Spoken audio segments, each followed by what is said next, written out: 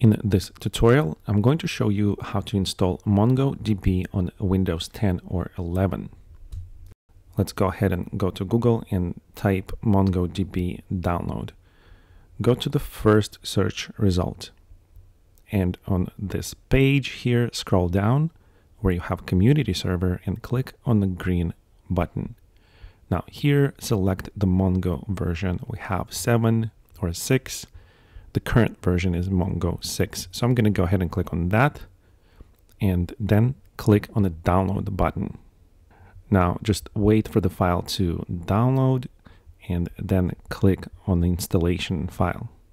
Okay, here just click on the next button, agree to the license, click on the next, click on complete button, leave service name as MongoDB by default and memorize the location where you're going to install it. Click next and then click install. And as MongoDB is being installed on your Windows system, you'll see this window. Now to launch your Mongo server, all you have to do is click on the connect button.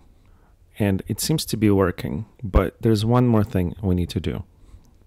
First, open your File Explorer, navigate to the C drive, and basically find the location where we just installed the Mongo server, which was program files, MongoDB.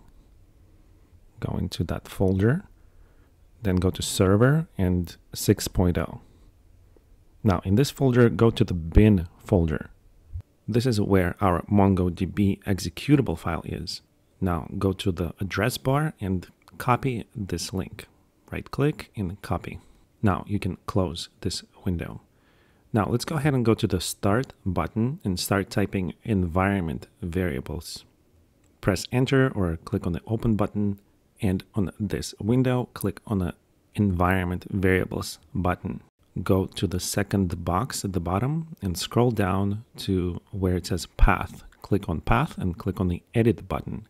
Here, click on the new button and paste that Mongo address from the previous step here. So make sure to click on the OK button, OK, to confirm changes.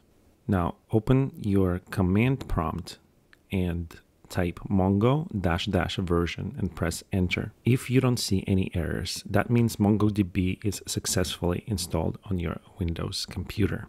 Here I have Mongo 5, and not Mongo 6, which is the one I just installed. But that's only because I've already had MongoDB 5 installed on my computer. If you're installing MongoDB for the first time, it should say Mongo 6.